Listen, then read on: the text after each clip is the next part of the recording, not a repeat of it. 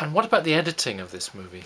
Well, I think there is. We need to backtrack a little bit on this because in while from the very beginning, the name Dwayne Harrison is on his films as the editor, and I presume he was a studio employee at Paramount, so that because he worked on The Major and the Minor, which was the first film that Wilder directed, again from a script by himself and Charles Brackett. And the name recurs over and over again through.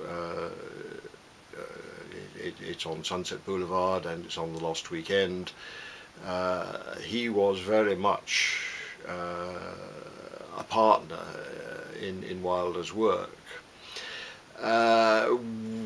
When I was around the studio, there was sort of comments about his assistant Danny Mandel having served for many years, and that eventually he had to, Dwayne Harrison had to sort of bow out and take, first of all, I think, an editorial supervision credit in order that Danny Mandel would get a credit as editor, and later that Dwayne Harrison took, as he does on 1, 2, 3, an associate producer credit alongside I.L. Diamond, and Danny Mandel has the editing credit.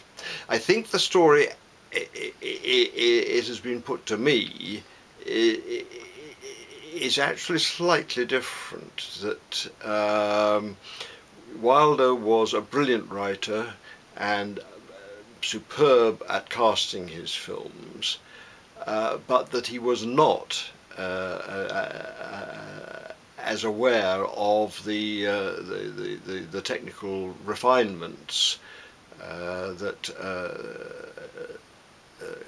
editing and the use of the camera, and that Dwayne Harrison was standing at his elbow and saying, "Don't you think it would be a good idea to have a pan and track here? Don't you think we could just move in a little bit closer on this? Don't you think we could?" And that he did impose a visual style on the film which added greatly to the sense of pace, and that the mind is constantly refreshed, subconsciously even, by the fact that the camera is never still, just as much as the actors and the background.